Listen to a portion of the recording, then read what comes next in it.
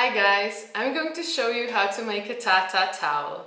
It's a new thing going viral in the last few weeks, so you probably already know about it.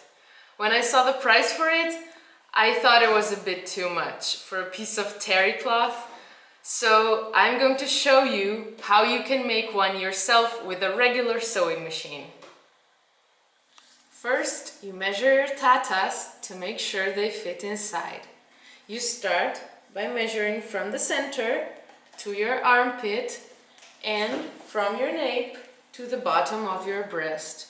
You take these measurements and you draw a circle on a piece of paper with the diameter that you measured from the center to your armpit, and a line coming from the bottom of the circle through the center all the way to the top with the length that you measured from your nape to the bottom of your breast.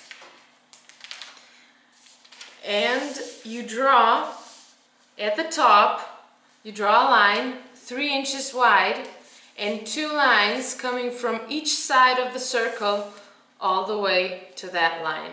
In the end, it should look something like this.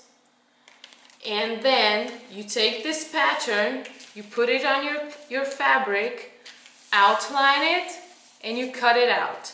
You do that again, or you can also fold your fabric in half and cut it out all at once. If you're using 2 fabric like me, for the inside and the outside, you have to sew the 2 together so they stay in place. You can use a zigzag stitch on a regular sewing machine, or if you have an overlock, you can use that. And if you have 2 pieces, you have to sew the 2 together. Then you take your elastic, put it along the edge, fold the edge over and pin it in place a couple of times so it stays. And you sew along the elastic. Be careful not to sew the elastic, it has to move freely like that. And you go around the edge all the way to the other side so the ends meet like this.